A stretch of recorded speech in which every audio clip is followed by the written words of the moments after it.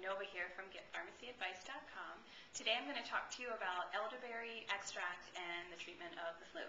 So elderberry has been used for generations. It's been around as like a natural cure forever. However, recently some studies came out that prove that it can work to help treat the flu. It works as an antiviral, very similarly to Tamiflu. It stops the attachment of the virus to the cells, so it stops the spread of the flu and such.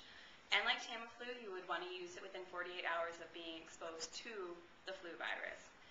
But better than Tamiflu is if you start using it, it has been shown to decrease the duration of the flu by 50%, which is huge because I'm sure you've watched all the Tamiflu videos and read all the articles that we have written. And you would see that Tamiflu usually only decreases it by 1 day. So elderberry seems like it's way better.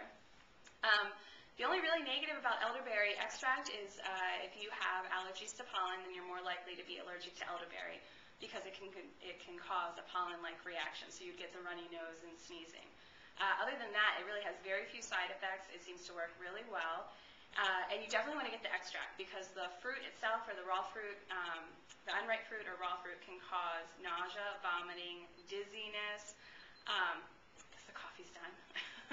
Nausea, vomiting, dizziness, and numbness. So definitely do not use that. Definitely get the extract. And it comes in a liquid form, which is called sambucol, or a lozenge form. And really, it's just once a day for 2 days, and it can decrease your flu symptoms quite quickly. So I highly recommend reading up on that and getting some elderberry extract for the next time, and if you're going to use anything to treat your flu. Just so you know, we also have a series coming out, and this is part of it, that's the natural home remedies, and it's going to have, we already have a couple up there. We have honey to treat dry cough, and lemon heads for nausea, and then this elderberry to help treat the flu. So we're going to put just a bunch of information out there, and if you have anything, and if your home remedies that are tried and true, we'd love to hear from you. So please leave a comment or send us an email, and love to hear. So please shout out at us. Thank you so much. Bye.